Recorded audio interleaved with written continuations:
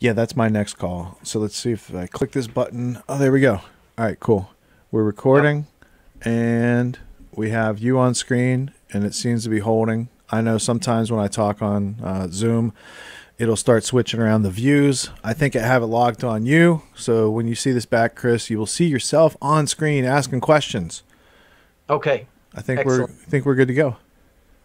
So, my name is Chris McMillon, and I'm an autonomy student with season one. I'm here with Richard Grove of tragedyandhope.com. Richard Grove, thank you very much for joining me tonight. Chris, I think it was very bold and courageous of you to invite me to do an interview. No problem. So, my first question is, and most people who are listening to this already have a good idea of who you are, what you're about, what Tragedy and Hope is about. So, let's go back to college, university. My Mhm. question for you is in the third conditional. Had you never gone to university, knowing what you know now, how would your life be different, if at all? It's hard because I had to learn what I know now, partially by going through university and learning the hard way. So, if I was able to transmit what I know now back to a younger person in a similar situation, because I don't have a time machine yet, what I would do is articulate that before you go indenturing yourself into a multi year, because the pay off college loans is usually multi decades. It's a preparation for getting a mortgage, right? So before you go doing that, you should invest a little money in finding out what you want to do, what's out there in the world, and you might gain some skills and then go travel and apply those skills and learn how to pay your way as you're traveling around the world. So it wouldn't take like a big savings or winning the lottery to live that lifestyle. You have the opportunity, and instead it used to be when I went to school, it was 4 years, and then sometimes if you changed majors, it takes 5 years. But now it takes like 6 years to get out of university, and it's still the same piece of paper that gets you much less than it did when I went to school. So even though I look back and I thought, did university really help me excel? Should I have just kept running my own business like I learned to do during school and just like dropped out of school and focused on that? No, because I think having a degree at some point probably gave me the internal confidence, but there was an opportunity for that confidence, right? So even though you get a degree and you think you could go work in the corporate world, my degree was in business management, which was kind of a joke because I had learned to run a business as a way to pay for that education. So by the time I got the degree, I'd already run a successful business for several years. Going forward, that college degree that I was going to depend on soon sorted out. I saw all my friends trying to get jobs with theirs and doing the job fairs and waiting in lines and submitting resumes. And then I had to call back on the skills that I had learned outside of school to actually bridge the gap and get my foot in the job world. And that was much more successful and lucrative than the path that all my friends were taking, or most of my friends were taking at least. Have you ever actually used your college degree? No, I do have it hanging in my office upstairs behind like a computer rack that has all my stuff on it. So it's like it's hung on the wall in a very obscure place that gets no attention at all because it is framed, and it is a reminder of its lack of importance. Like I never had to use my degree, my transcript, any of that stuff to get a job. That was all formality as you go through the interview process. And if I didn't have it, it wouldn't have prevented me from getting the job. It was just like HR wants, whatever data that they want. The job was gotten in all the cases through networking, personal referral, interviewing, and having high value skills through that process to navigate that process, to get into the chair for the opportunity and to be able to knock it out of the park. And then once getting that offer to transact and deliver, that's the other aspect. And then once you do that, you're likely to get recruited out of there to go someplace else to be even more successful, repeat the same process, gain more proficiency in those skills, and a year and a half later do it again. So I probably did that every year and a half for my whole career. Excellent. Yeah, that's great. Thanks a lot for that. Although my Fast. first job was only 8 months. I started there before I graduated. So I didn't go to graduation like all the rest of the kids I went to school with. I already had a job. I was working and getting paid. So I got a paycheck by the time they got their certificate of graduation. And I stayed there for 8 months because someone inside of that company that was an executive was talking to an executive of another company. And I got an offer from the other company to come do an interview. So it was somebody in our the programming department, one of the computer guys. Excellent. It all starts with relationships, doesn't it? Building up from there. Yeah. Yeah. How to introduce yourself, how to, carry your own weight, how to help other people that you see need help, to be a team player.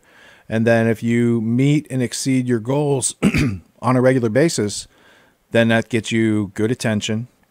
And within an organization, the reason I moved every couple of years was you can only go up so far so fast in an organization before there's like a glass ceiling of some sort. So if you're in one job and you gain a lot of good skills, you can almost sometimes double your pay by just going to a different company or a slightly different product line that's near enough that you would be able to transition your skills.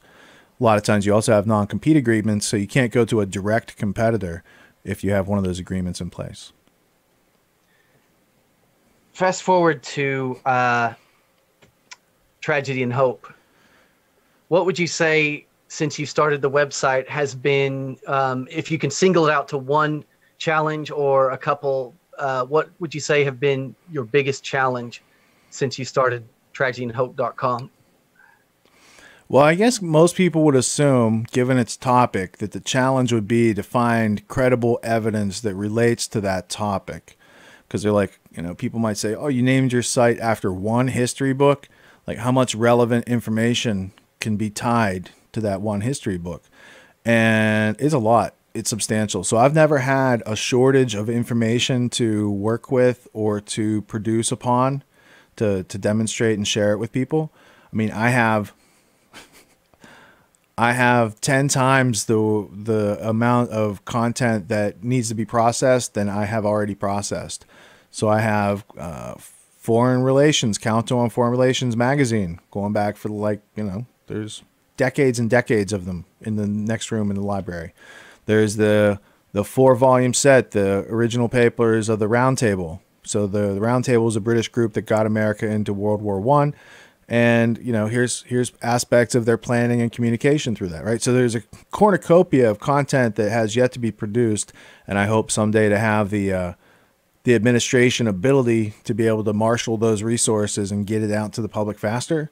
So that's never been the struggle. The struggle has been, just doing the day-to-day without, because this is a sector, anything supporting freedom and cognitive liberty is a sector of our economy that is underfunded, underappreciated, and sorely necessary, because without freedom, there is no entrepreneurism. There's no swapping houses and flipping houses and, all the other things that people are doing out there to make money or do as their side hustle. All that stuff goes away under totalitarian systems of despotism, communism, socialism. Anywhere where you're not allowed to have private property is a place where you become property. People need property in order to sustain themselves and live, unless you're part of an artificial group that's maintained like a herd of cattle, right? So there are certain aspects we need to have freedom in our lives, physically and mentally. And there's not a lot of funding in that area. It's not a very popular area. So you see a lot of people do good work for years and years and years, and they always have to kind of have their hand out, trying to get donations, trying to do fundraisers, and they don't have a lot to offer in exchange.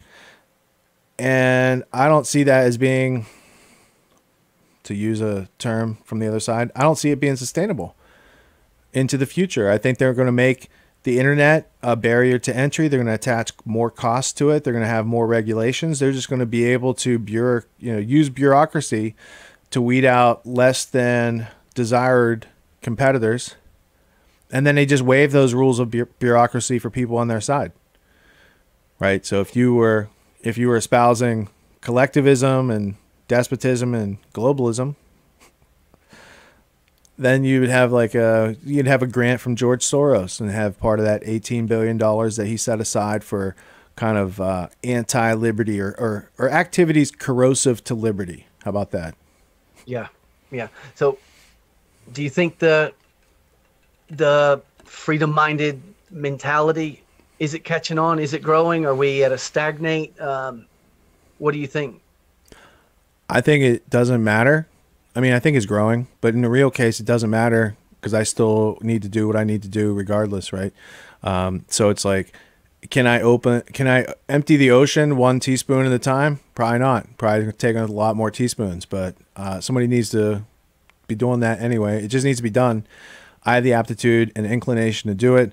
Thus far, I've had a lot of supportive listeners and audience members and subscribers who have helped me achieve the goals that I've needed to achieve so far. I have much bigger goals now, but those goals are self-supporting and won't necessarily need so much. I'm actually going to need a lot less support from the handout. Can I get a donation? And I'll be able to exchange value for value more fluidly than I have in the past. Because I've had to put a lot of conscious effort into developing those means to be self-reliant. And then also in doing that for myself, it becomes a solution for other people who are peers or colleagues of mine who have the same sort of challenges, right? There's any number of people like John Taylor Gatto did a lot of great work. A lot of people appreciate him, but he pretty much died penniless and his wife's in the same situation. And there's numerous people who came before him. I mean, Stan Monteith, who pirated Tragedy and Hope, the book, back in the 70s. I don't think he died a rich man. G. Edward Griffin's been doing what he's been doing for 60 years. I think he still struggles to raise money for the projects and the things that he wants to see done. And I don't think that's necessarily, I think it's how it is right now, but I think it can be easily changed and rectified so that we can all be more self-reliant in our ability to be economically self-sufficient, to be able to exchange enough value often enough to stay ahead of the curve of the expense coming at us as producers or people who publish. If not, then freedom gets caught in that tidal wave of free market didn't support itself, right? But it's not really a free market. And a lot of people who would like to support freedom and liberty, they get all the excess currency that they have sucked off in the process, either through taxation or through spending it on liabilities because they don't know enough yet to invest it in assets, including themselves, including their skills, because the skills are like how you achieve mobility and how fast you can get from A to B, right? So I don't know. Did that answer your question? Absolutely. That was definitely one of the lessons that have changed my point of view, is discovering the difference between asset and liability. It was something that was never fully conscious on the forefront of my way of thinking until the autonomy course. Absolutely. Well, and prior to that, the only reason I know about it is because Robert Kiyosaki took the time to tell the story of Rich Dad, Poor Dad.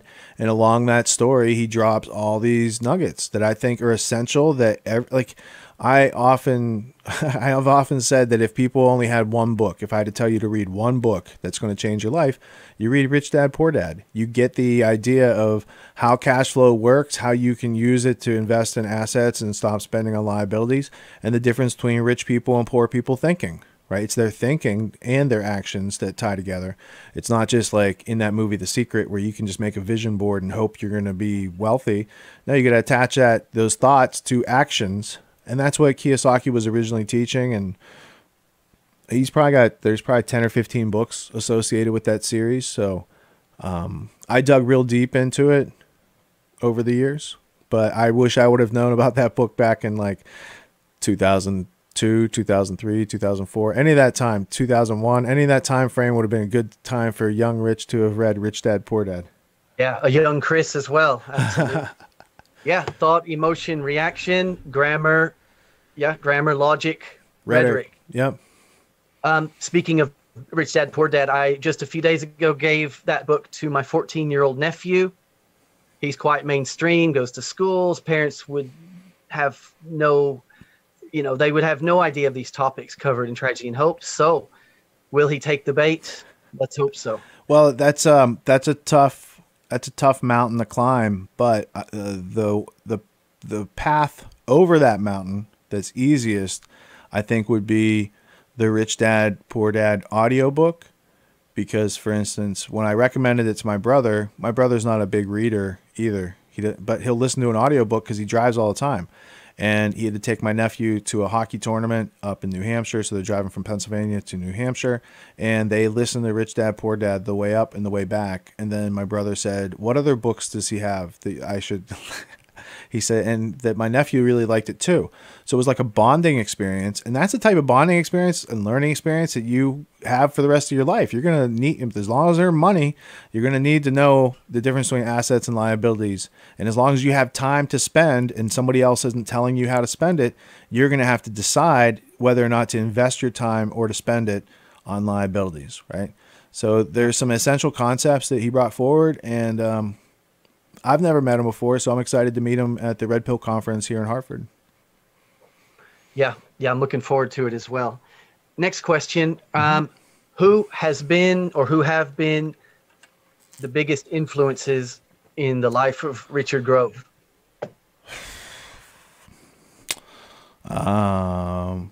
My mom and dad, my brother, both sets of my grandparents, my wife, my son, the people I participate with in this course.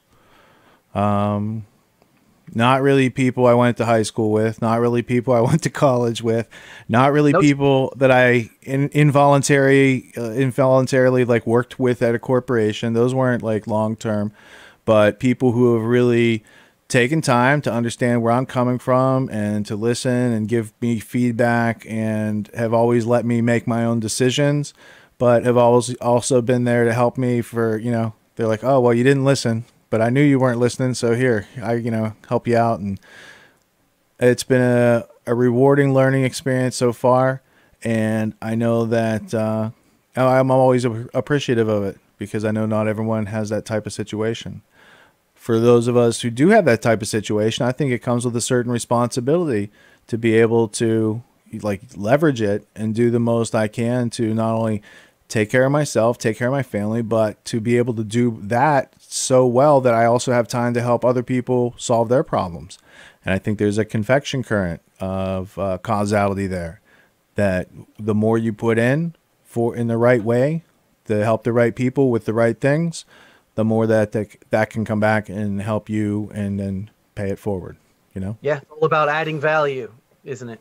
Well, and before you can add value, you need to talk to people. You need to be able to have a conversation, be a good listener. And as people talk to you, inevitably, they're encountering challenges and obstacles and problems. And a lot of times they talk to people who can't help them, who aren't even listening. And if they were listening, they still don't have the skills or insights or even just the basic questions you would ask in that situation to figure it out, right? So by being able to have these skills within oneself, you're building a culture of excellence from yourself outward. So as you learn them for yourself, then you're also able to demonstrate these things for others. You're also able to help ask the questions that lead other people to getting the answers they seek. Instead of being a know-it-all and saying, "Well, you're doing it all wrong, here's how to do this." Is that not working out? What about that doesn't look right to you? Well, this thing doesn't go here. Well, what, and you help them think through it. You ask them some questions, right? How, why, what? These are good questions. And then you're able to have a conversation, discover some issues that are going on, have them go through some thinking they probably didn't do for themselves, and then come to conclusions and move forward. And throw in a bit of NVC as well. That always helps. Well, nonviolent communication, I would say it's like a specific tool for specific circumstances in some cases. In its most specific form where you would call upon that process, yeah, you probably have a situation you need to handle. So you want to call upon, but otherwise, there's a lot of similarities between NVC and just having, where I come from, like a polite, casual conversation, right? It's not all about me. It's me having a conversation with you, and you ask me some stuff and I ask you some stuff, and we're trying to figure out stuff. It's more interactive, right? So I think a lot of that's what's missing from today's society is the connection, the interaction, the ability to listen, and then coupling that with thinking that's attached to understanding some high value skill sets, because it's those skill sets. The reason they're high value is because they affect people in ways such that, the money is less valuable than solving the problem. That's how business is done, right? So the service has to be more valuable than the price being paid. So for some people who are looking to get into a business or something, and they're going to put up $250,000 and put their mortgage on the line with the bank, maybe you should invest some money and ask some questions to make sure that all that money doesn't get wasted or spent on the wrong thing or all the different things that happen with new businesses. You can kind of sort that out. And another aspect through communication is just learning how to work with some people and help each other overcome the challenges. So somebody might say, hey, I'm trying to do this with my business and make these phone calls. And then somebody could say, hey, let me help you out. I'll play the prospect for you. And I'll go through the motions, and we'll discover the objections and we'll work on your rough spots, clarify your message and intent, right? Go through a whole bunch of things that would take you a long time linearly to do yourself. Can be done very quickly when you have a multitude of people trying to help solve that problem. So it's kind of not a formal mastermind per se, but anytime you have a bunch of smart people get together trying to solve a problem, that's a lowercase m mastermind group. So not necessarily like the Napoleon Hill, or who was it? Dale Carnegie. I think it was Napoleon Hill who came up with the mastermind group idea. Think and Grow Rich, possibly. Or is that Dale Carnegie? I always get them mixed up. You guys have to correct me. I believe you got them mixed up the other day as well, if I recall correctly. Unfortunately, I'm not sure which one is which. Means I should reread their books. It's when I learned about these guys originally, this was back in the mid 90s, we had these things called cassette tapes still. Not even CDs, because these, you'd bootleg somebody else's sales tapes or motivational tapes. You'd just be playing them in the car. So I came into all this information like one summer during college, and it's like Zig Ziglar, Dale Carnegie, Napoleon Hill, and whoever else. So back then there was no internet. You're not searching to see what time these guys lived and where they lived and what they looked like. So to me, I do mix up a lot of the concepts. They're all very similar concepts about unblocking the blockades within our mind so we can be successful through our actions. My next question kind of ties in with the previous one. Hypothetical, you could sit down and have a nice long dinner with anyone, dead or alive, one person.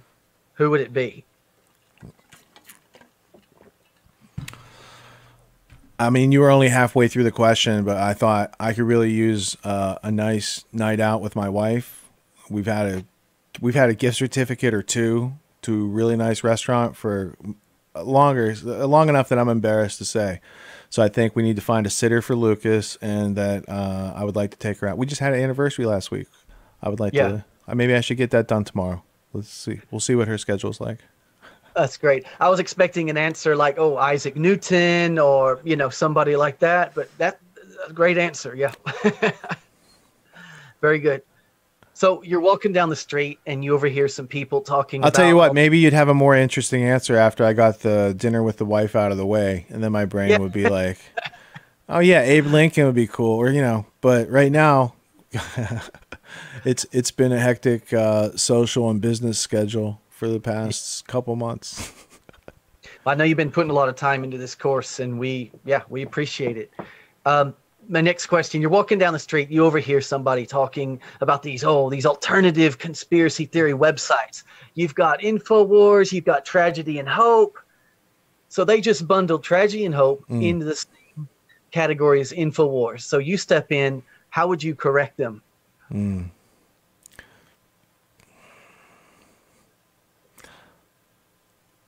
Sometimes I don't correct people when they're in the middle of making mistakes.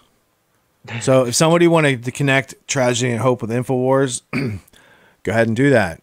But if you want to go ahead and make another assumption based upon that, I'm going to come out and pull the first floor out from your second floor real quick, right? So making the first false assumption, no big deal. But when you want to go build something on that and try to do something with it, that's where I would be more likely to defend myself in that situation. I would, I'd be patient. In that situation, I've read a strategy or tactic or two, but I don't like to think like that during my daily everyday, you know what I'm saying? Because I think I would rather focus on my goals and stay on track for my goals than to go and play games with other people who don't. It's like the Mark Twain quote. If you argue with idiots, they'll pull you down to their level and beat you at their own game. Pull you down Yeah. into the mud at their level, right? And beat you with their own game.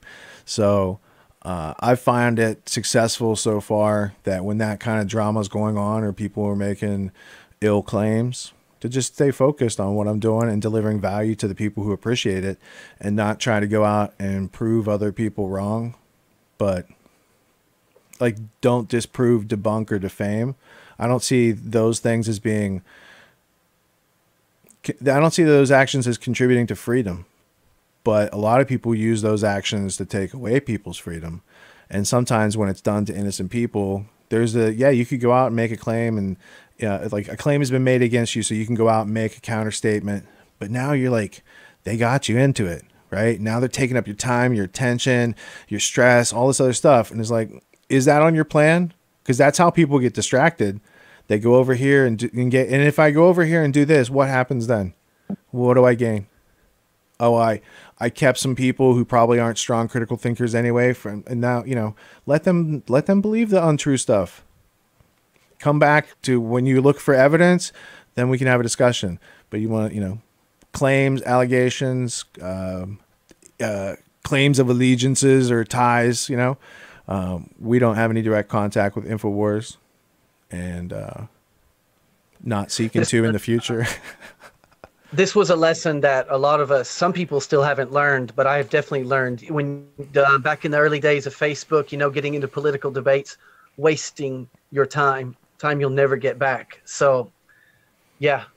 Well, that said. goes back to Guy Ritchie's quote that sometimes you have to prostitute yourself before you find out your true value. So you might go out there and prostitute yourself in the way of having political arguments and debates that are never going to go anywhere. They're not going to add to your value, add to their value.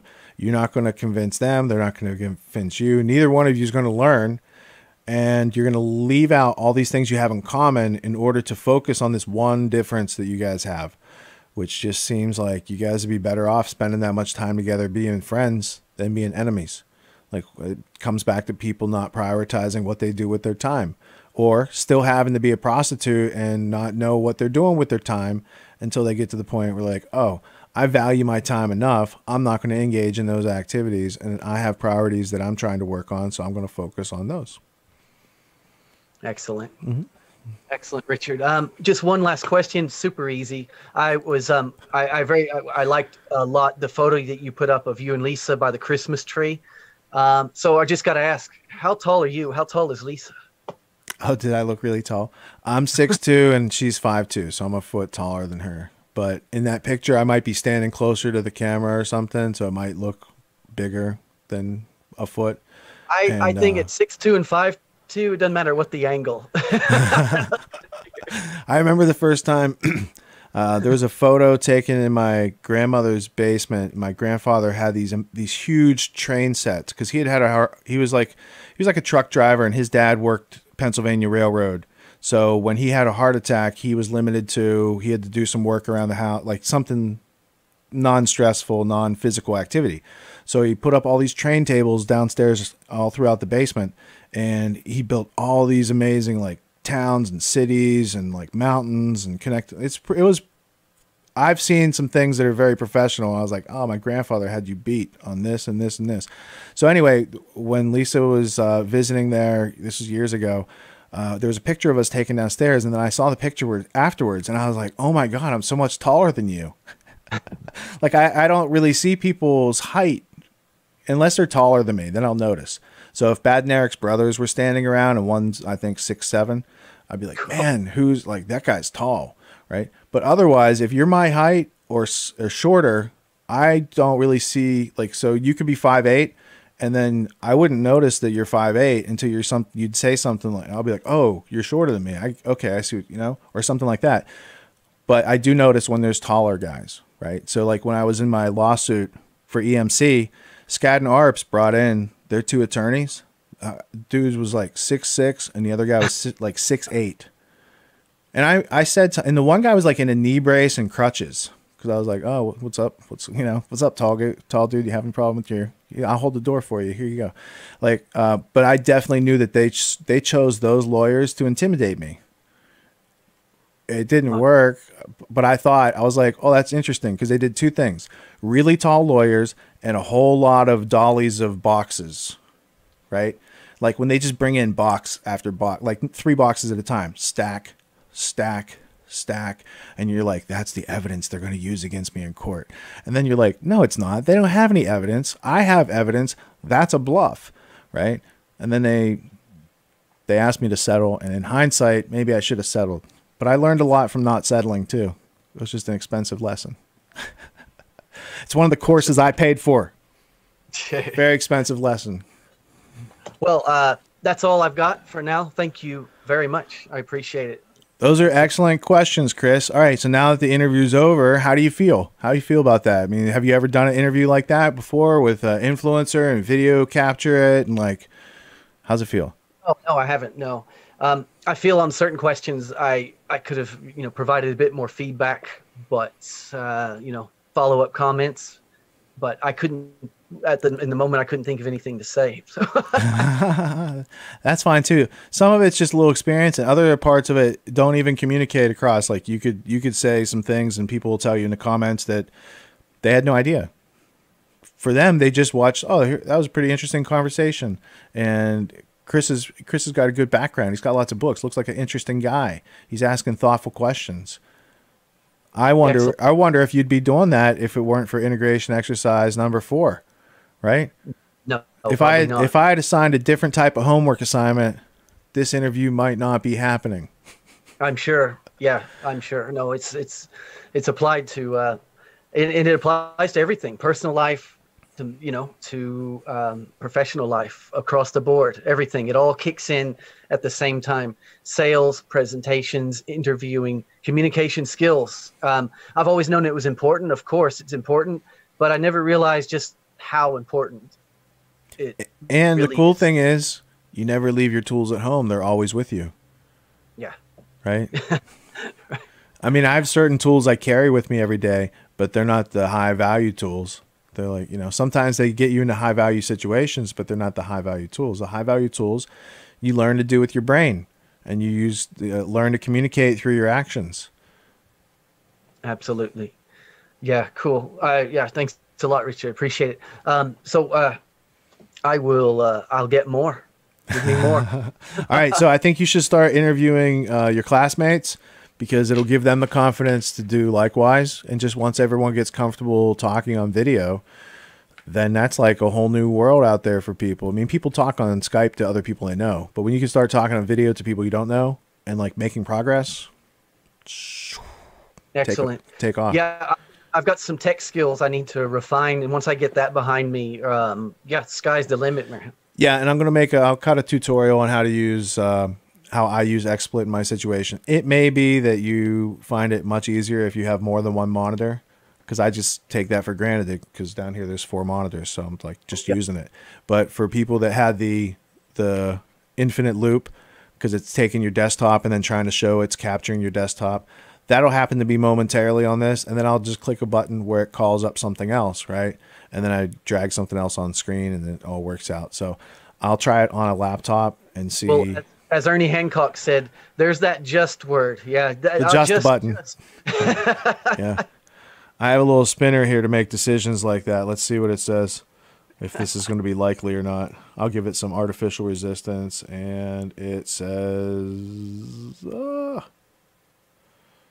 reorganize. We should reorganize on this topic. That's the official decision by the decision maker. Doesn't even take batteries. Excellent. But if you were to ride on the outside of this, it would produce G-forces. Pretty sure about that, if you're real tiny. We'll save that for another time. All right. So, Chris, excellent job. I'm going to cut this, and then I'll upload it, and then you'll be able to see the final product. But I'd give you an A on this project that wasn't even assigned, that you assigned to yourself and asked me to participate in. That's the best kind of assignment, right? Because it's unassigned. That was an integration exercise, taken into real life. Nobody even said to do it. Chris is just doing it on his own, and you can do the same thing for yourself. All right, so All we'll right. close this down. I'll meet you back on Discord.